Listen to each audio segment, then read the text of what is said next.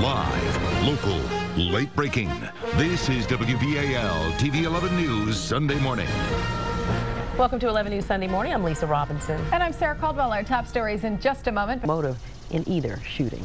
Well, the time is 7:06. It's 71 degrees on TV Hill. Usher in the start of the new school year with an eye exam for your child. Coming up, the warning signs to look for when it comes to your child's vision. And how much damage did Hurricane Irene cause in and around your property? An official from the Maryland Insurance Administration has news on hurricane deductibles and those affected. But first, you're looking at a live picture from SkyCam. Ava's next with your InstaWeather Plus forecast.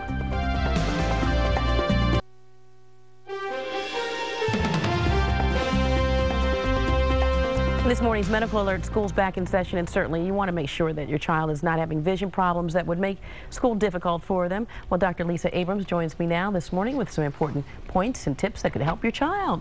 Thanks for coming in. Thanks for having me. All right, we have a lot of ground to cover, so let's get right to it. Sure. Let's talk a little bit about the common vision problems that children can have. Well, of course, children can require glasses for their best vision.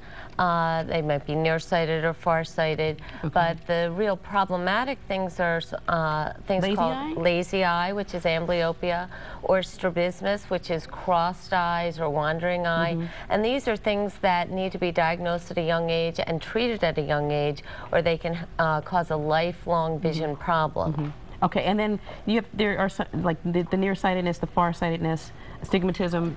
Those are things to look out for too. Yes, kids who are having trouble seeing obviously are going to have more difficulty in school. So if a child's nearsighted and can't see the blackboard, that's going to be a problem. If they're very farsighted, meaning they have trouble up close, they might need reading glasses. Astigmatism just makes things blurry. So you want to look for things like your child's eyes crossing. Is your child squinting or tilting their head in some way?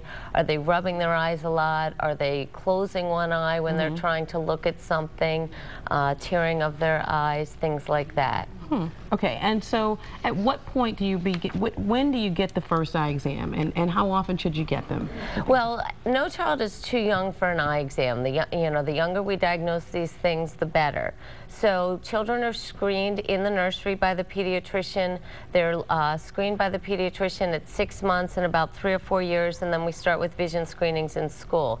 And we rely on those serial examinations to try to pick up a problem. But if a parent has any concerns, even if the child's pre-verbal and not talking or doesn't know their letters, we can certainly do a complete exam. If a child fails the screening or there's any concern by the pediatrician, or there's a family history of eye problems, because a lot of these things are inherited, like lazy eye or early glasses wear or any kind of childhood eye disease, then the child should have a complete eye examination. Okay, and real quick, let's talk about the kids, they have to wear glasses, they're not happy about it, but there are some really great options out there. There are. We have glasses with all the little Disney princesses here, and they come with a very cute little case. That is really cute. And then the boys' glasses tend to be kind of funky, and we also have glasses for kids that are less than gentle with their glasses. These bend all over the place. They also make very cool sunglass clips for kids that just magnetize and go on like that. And then, of course, rec specs or something protective for children who play sports. Let's talk about that for a moment. Every kid that wears glasses should have these? You know, in an ideal world, every kid playing a sport, especially a sport with a ball or a missile kind of thing, should wear protective eyewear.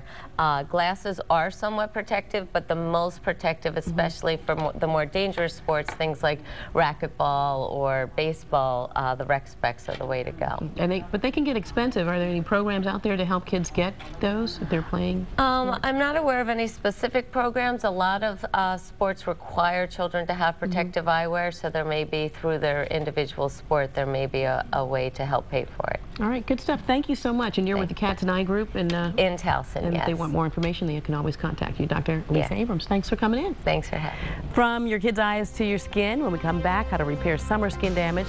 But first, here's a look at some events going on around town.